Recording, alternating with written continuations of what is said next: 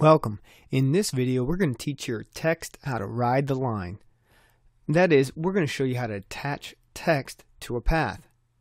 Now, the way this works is by assigning a path to a particular line of text.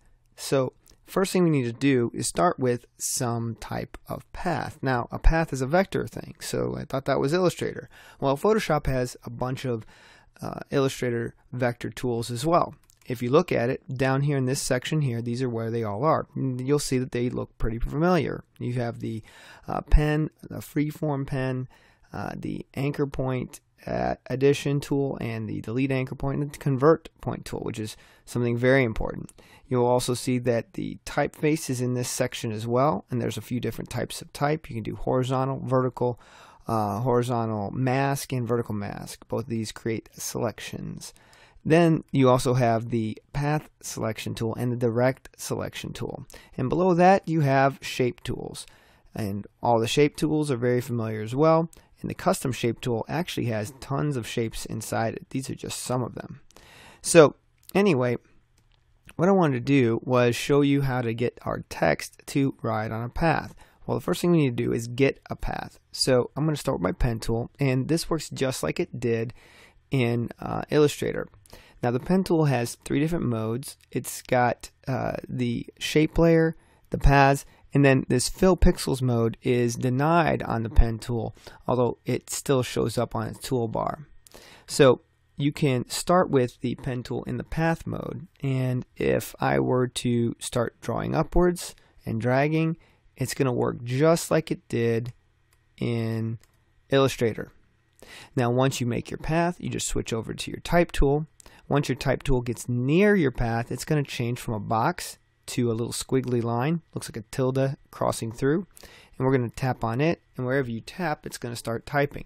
Now this is a left aligned text, so it will be left aligned.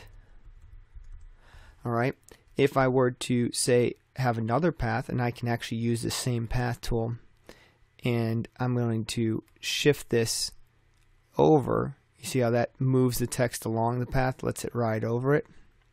Okay, I can also make it shift to the other side by dragging downward. You see how the arrow jumped the other way, right? Okay, now once you get the path aligned to the text, you'll notice that the paths kind of sit differently over in your paths panel. Not to be alarmed. Let's say I want to go ahead and draw another path. I'm going to go ahead and draw another path similar to that one. Right? And this one here, I'm going to click on my type tool. But before I go, I'm going to change it to center align. So I'm going to put it in the center. And this is centered.